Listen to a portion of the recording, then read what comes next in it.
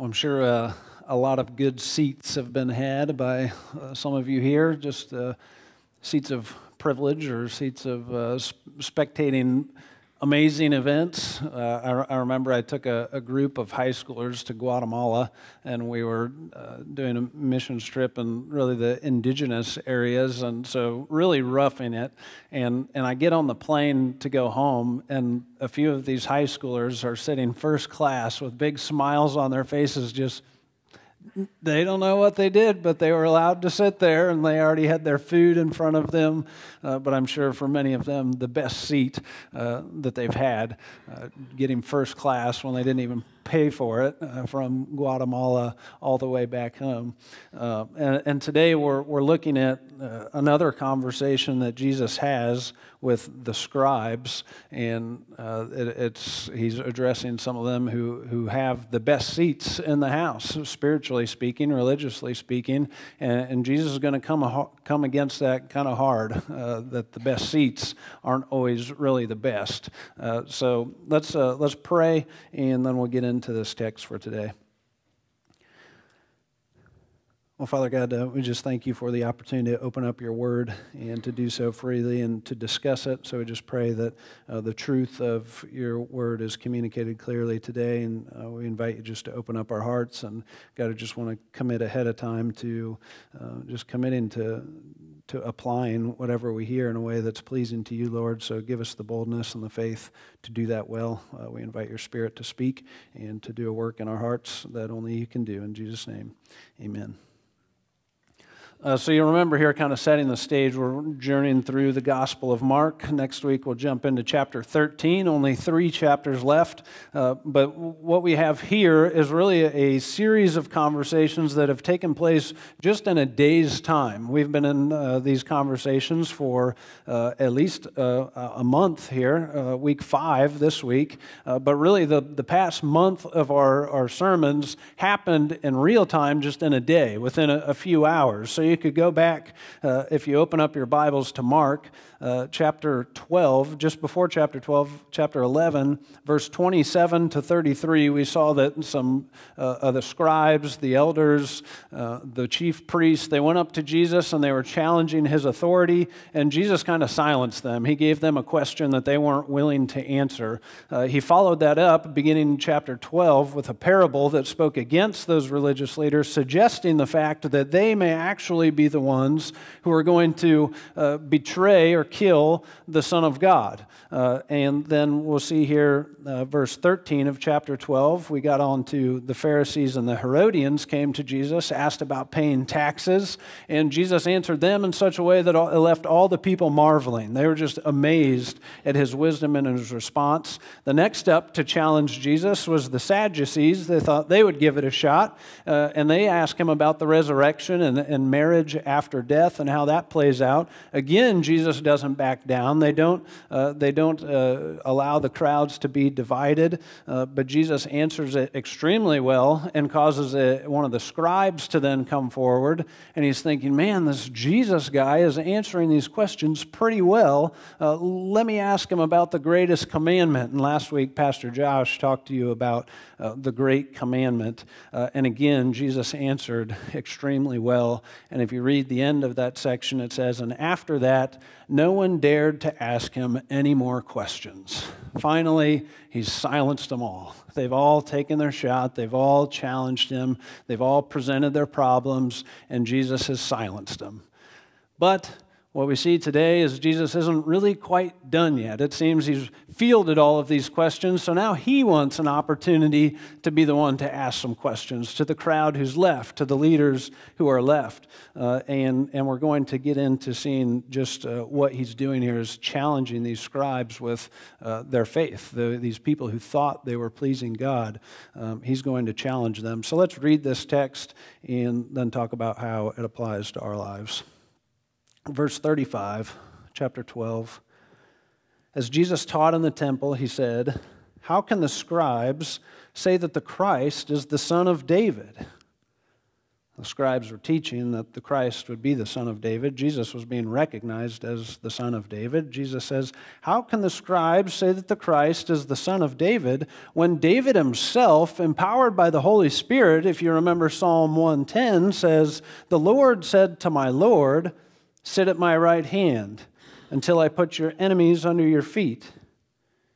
Did you see that? David himself calls him Lord. So how is he his son? And the great throng heard him gladly. And in his teaching he said, beware of the scribes who like to walk around in long robes, and they like greetings in the marketplaces, and they have the best seats in the synagogues and the places of honor at feasts. They devour widows' houses, and for a pretense they make long prayers. They will receive the greater condemnation. So really the biggest issue we have here is this question that Jesus asks that seems to be kind of difficult. How is the Christ going to be the Son of David if he was also David's Lord? They don't seem to go together too well. Is Jesus here suggesting that the Christ is not the Son of David? No, I don't think he's suggesting that at all. So what is Jesus trying to accomplish? What's he getting at in this text? I think Jesus is clearly trying to establish his identity. He wants people to know exactly who he is, who the Christ is. Because if you remember when he came into Jerusalem, people were already saying, Hosanna, the Son of David. Blessed is he who comes in the name of the Lord. So they're starting to see that maybe this Jesus guy is the Son of David, but Jesus wants them to know he's much more than the Son of David. He's also his Lord. You know, we saw really the entire purpose of this whole gospel is to identify who Jesus is. Throughout the Gospel of Mark, we see this question surfacing. Who is this man? You know, the turning point of the whole gospel is built around it. Mark chapter 8, verse 27, Jesus looks at Peter and he asks, who do you say that I am? And Peter says, well, you're the Christ. And from that point forward, we see the gospel shifts and Jesus changes his ministry from healing and doing all these miraculous things to journeying towards Jerusalem. Mark 14:61, they're going to ask Jesus straight to his face, are you the Christ? Are you the Son of the Blessed, the Son of God? And Jesus says, I am, and I will be seated at the right hand of power. And the climax of the gospel, narratively at least, I believe is absolutely the moment when Jesus stretches out his arms and he claims that it is finished, and his head falls, and this Roman centurion, an enemy of the gospel, an enemy of Jesus Christ, he looks up at Jesus and he says, truly, this man was the Son of God. And really, the beginning of Mark's gospel, the reader knows exactly who Jesus is. Mark 1, verse 1, the beginning of the gospel of Jesus Christ, the Son of God. The whole gospel is structured in a way to show the reader this man is more than just a man. He's more than just some great person. He is the living Son of God. And Jesus desperately wants these people to know, I'm more than the Son of David. I'm coming to do more than just set up some rule over Rome or over to regroup Israel. I've come to completely destroy sin. And we can see it throughout the gospel. It's not until the end that Jesus starts making some bold claims about who he is, because he knows it's probably going to get him killed. And the one that I just mentioned, Mark 14:62, when Jesus says, I am the Christ, I am the Son of the Blessed One. What is the response? Well, the chief priest, he tears his robes and he says, you've all heard it, you've heard the blasphemy, let's kill him. And they say, yeah, crucify him, and he's killed. So he knows if he makes that claim blatantly and just explicitly states, I am the Son of God, that is going to lead to his death. And at this point in his ministry, he's not ready to make that claim. So he's going to try and kind of usher them into this same truth by using God's word. He's going to share God's word with them. I mentioned how he was claimed to be the Son of David as he entered Jerusalem. You remember back when he healed a man, they said, could this be the Son of David? And they said, no. The Pharisees stepped up, the religious leaders, they said, he's not the Son of David, he's not from the Lord, he's from Beelzebul, he's possessed by Satan himself. See, from the very beginning, Jesus was just a little too much for these religious leaders. He's kind of a threat to their entire system, it seems. Things were going pretty smoothly for them as religious leaders. They got to kind of call the shots and determine how everybody lived. And if just a king was coming, they could continue to do that under his rule. But Jesus wants them to know that he's more than this king. So how's he going to get them to this point? What does he do? We see here he uses a structure that would have been called a Haggadah question. A Haggadah question was something that would take one scripture from the Old Testament, it would set it in front of these religious leaders. In this case, Psalm 110, where it says, David says, "The Lord said to my Lord, sit at my right hand until your enemies are put under your feet." And then they would bring another scripture, the reference that Jesus or the Christ would be the son of David. And they say, hey, look, we got two scriptures here from the Old Testament. One says he's the Lord of David. One says he's the son of David. They don't seem to go together. So the pursuit that they're set out on is how do we harmonize these scriptures? How do we bring them in to unity with one another? They're both true. They're both from God's word, but they seem to contradict one another. How can we make them exist together?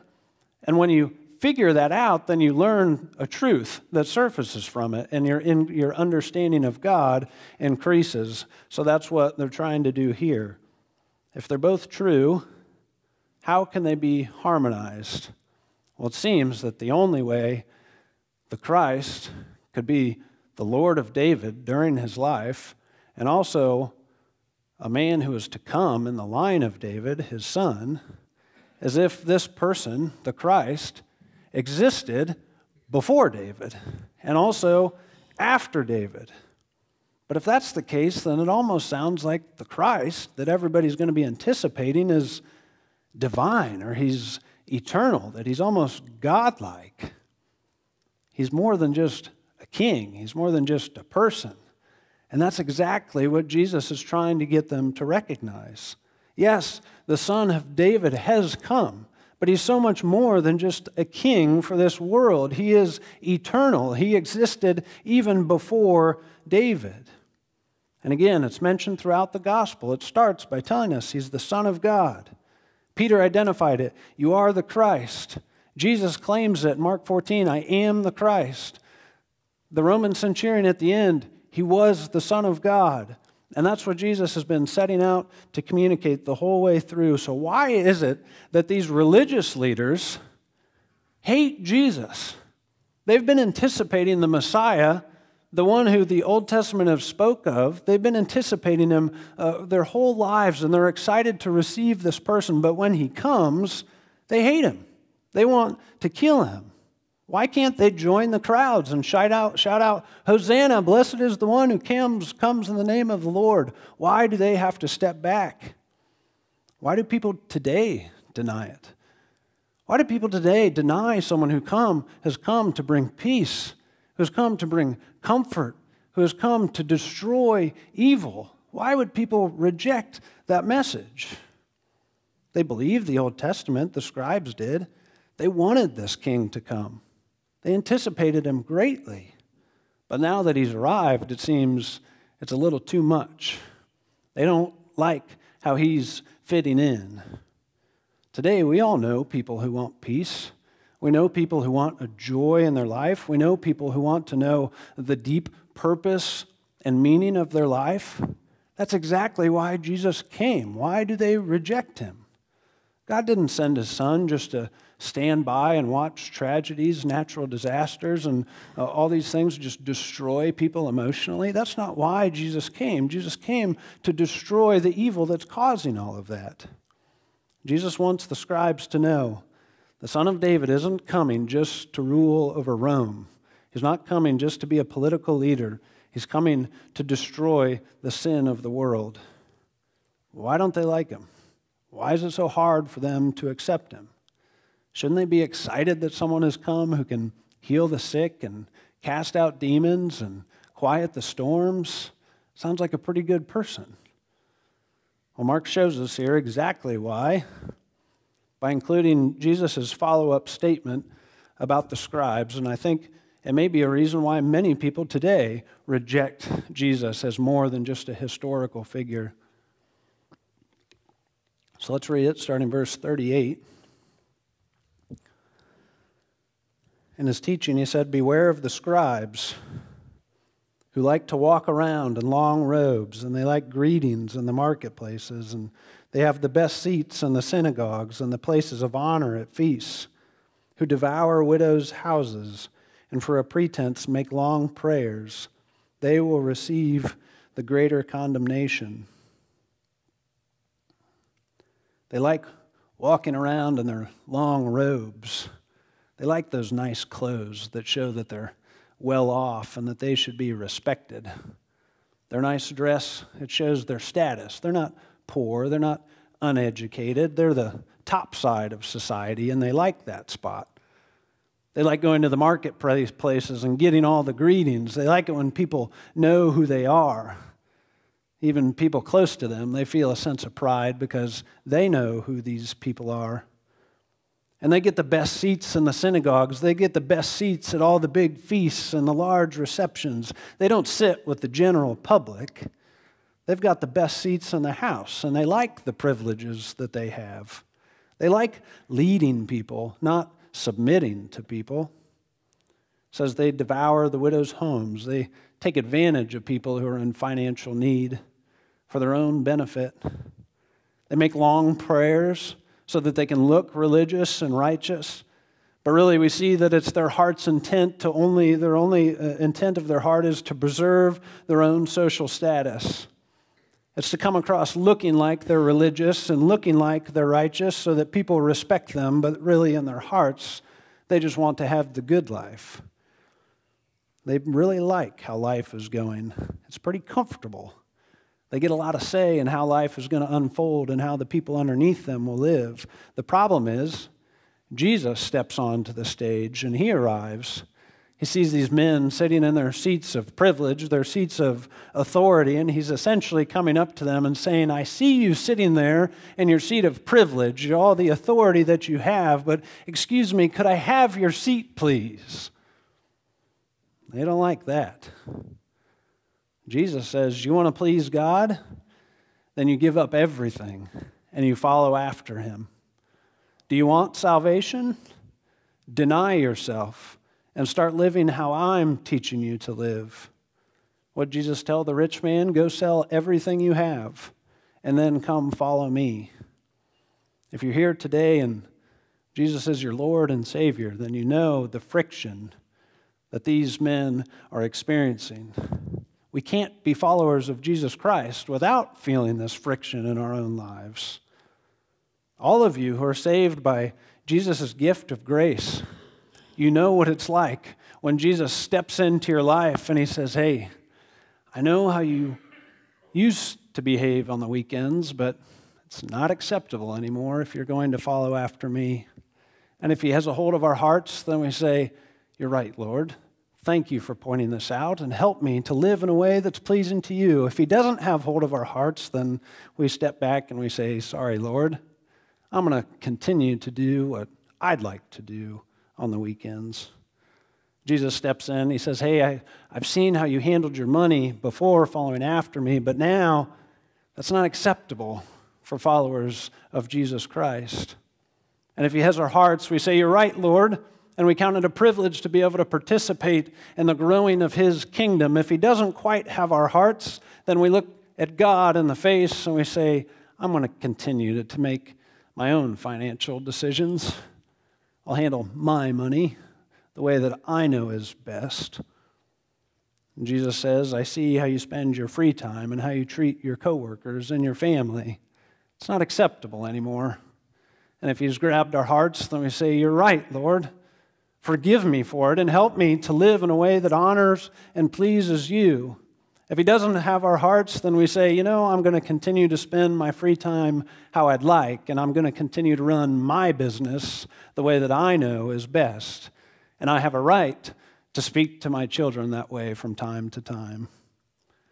You see, this setting aside of our pride and living in humility, submitting to Jesus as Lord, is a constant battle And I think so long as we're in the battle, so long as we're daily surrendering these struggles and difficulties over to Christ and inviting Him to transform us, then we're doing okay.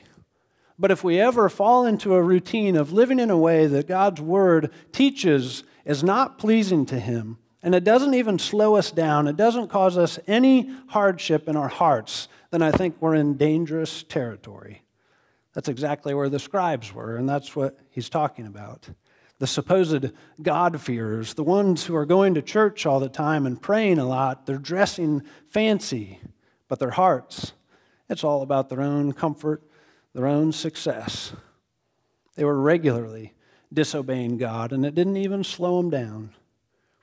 About 3 months ago, I preached on Mark 9:42-50. That's the text that talks about how people would be better off with a millstone hung around their necks and cast into the sea than they would to be just living a life of sin. During that sermon, I made this statement. I said, conscious disobedience is the millstone around our necks. Conscious disobedience is the millstone around our necks, and the teachings of Jesus clearly haven't changed. Psalm 110, the Lord said to my Lord, sit at my right hand until I make your enemies, place your enemies under your feet. Jesus concludes this conversation, verse 40, they will receive the greater condemnation. See, Jesus is painting a picture here for us that suggests the scribes are in fact not godly and they're not pleasing God in any way, but they're actually headed towards condemnation. They're enemies of the Lord. They'll soon be under His feet. And I hope, and I've been praying that today we all remember the seriousness of the call to be a follower of Jesus Christ, a privilege, the greatest gift that a person can ever know. His love is truly better than life. He is the joy and strength of our life. And if we believe that to be true, then I trust that we are joyfully submitting to His teachings, because we know that His teachings are what lead us to freedom and is the truth. And truth is what leads us to freedom. Jesus doesn't want part of our lives. Jesus wants every last bit of it. And that's what the scribes were not willing to hand over. That's why they weren't willing to see that Jesus was more than just the son of David or that He was a person possessed, because He was requiring all of their life. I think you could illustrate it this way. Let's suppose some rich men come into the service, into church, and the offering plate is there, and they write out some big checks, and they put their big checks in, and right after them comes in an older woman. She's a widow, and she's poor. She doesn't have much to give. The only thing she has to give is what she earned the day before sitting along the streets, and today that's only 2 small coins, about a penny. So she throws that in. Who's Jesus more pleased with? He's more pleased with the woman. It's not an illustration. It's historical. It actually happened. It's here in the scripture, verse 43. Jesus observed that same thing. Some rich man came and they put some money in the box, a whole lot of money actually, but then a poor woman came and she put in everything she had. And in verse 43, Jesus says this, truly I say to you, this poor widow has put in more than all those who are contributing to the offering box. For they all contributed out of their abundance, but she, out of her poverty, has put in everything she had, all she had to live on. It actually happened. She was willing to put in everything, and that is what Jesus requires. Everything. She understands what it takes to please God, and she's willing to offer it. The scribes, these well-off, well-to-do men, they devoured the homes of the widows from their seats of religious power and authority, but it was the widows who actually understood what it meant to completely surrender to God. And we're not talking about money. We're talking about confessing that Jesus is Lord, and He deserves, and He's worthy of all of us, our entire life, our whole heart bowing before Him.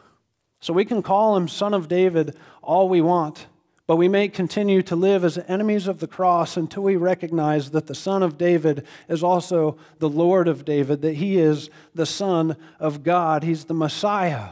And the only right offering for us to make is to give him everything we've got. The religious leaders, they weren't seeing Jesus for who he truly was because their lives were getting in the way. They weren't willing to change.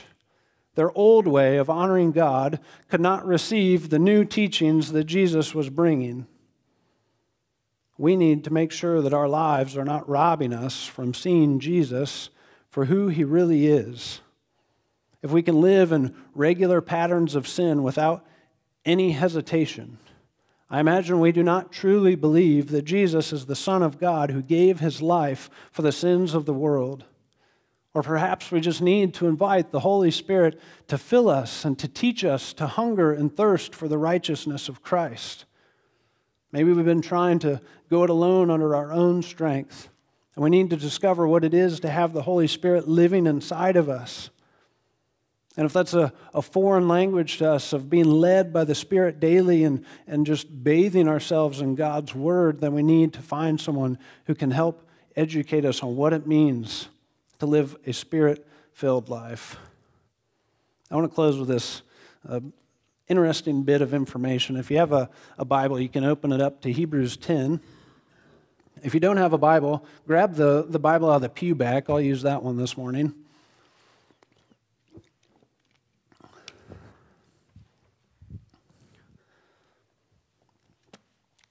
Hebrews 10.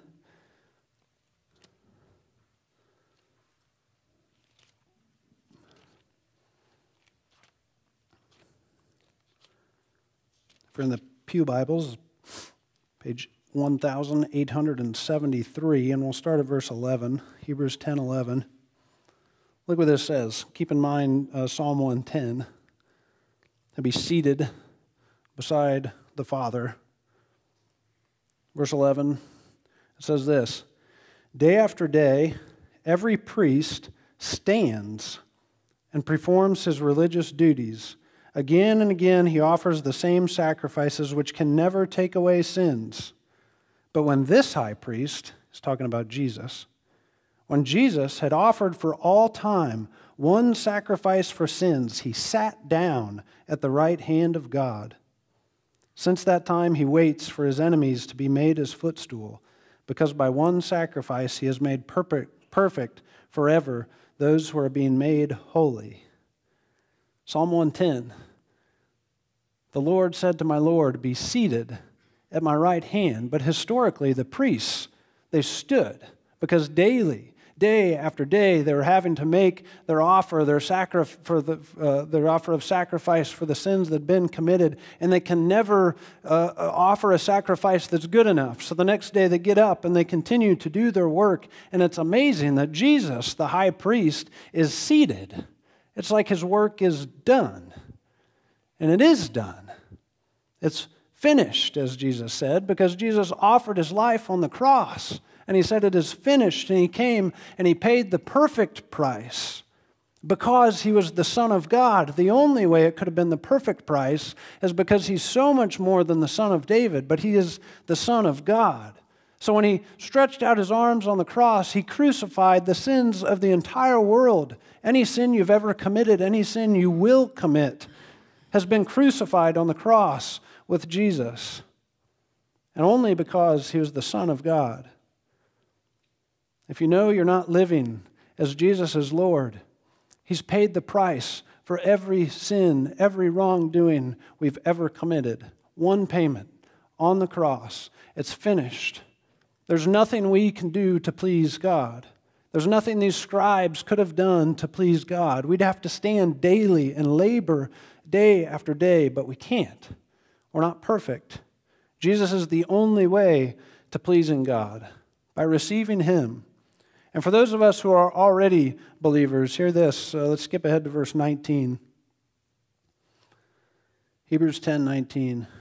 Therefore, brothers, church, therefore, since we have confidence to enter the most holy place by the blood of Jesus, by a new and living way opened for us through the curtain, that is, his body, And since we have a great priest over the house of God, Jesus, let us draw near to God with a sincere heart and full assurance of faith, having our hearts sprinkled to cleanse us from a guilty conscience, and having our bodies washed with pure water.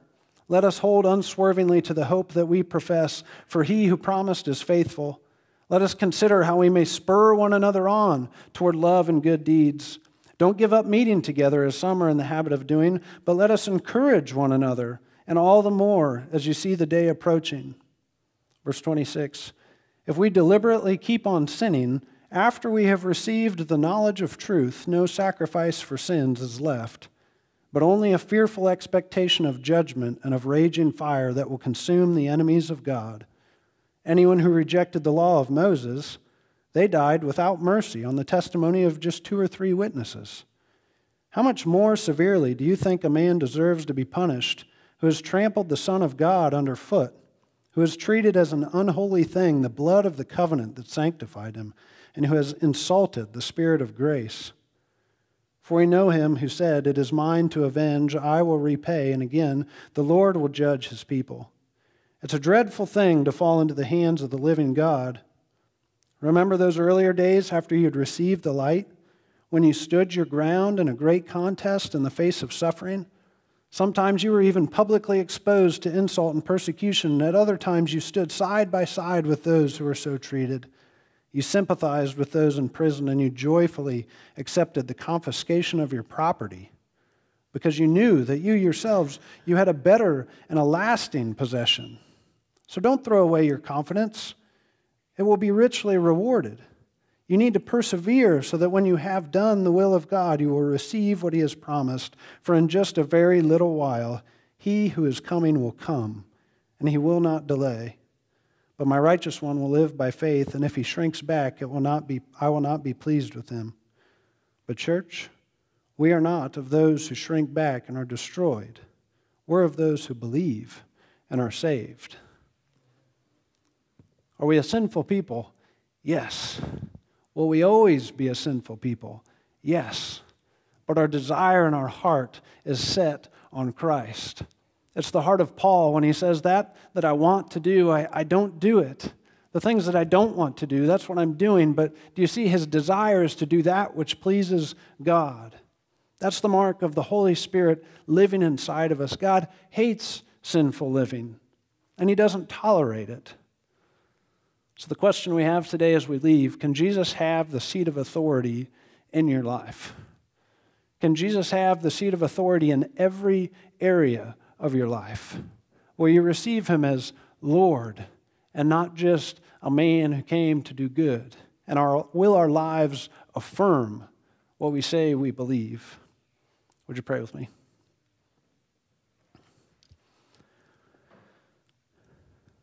Well, Father God, we hear the interaction that your son Jesus had many years ago with some people who were prideful in their positions, and Lord, just confess and recognize the temptation of that in our lives, that we think maybe we can please you just how we want to, or we can please you by what we do. And Father God, we just recognize today that there's nothing we can do to please you besides bowing our hearts before your Son, Jesus, because he's the Savior and Lord of the universe.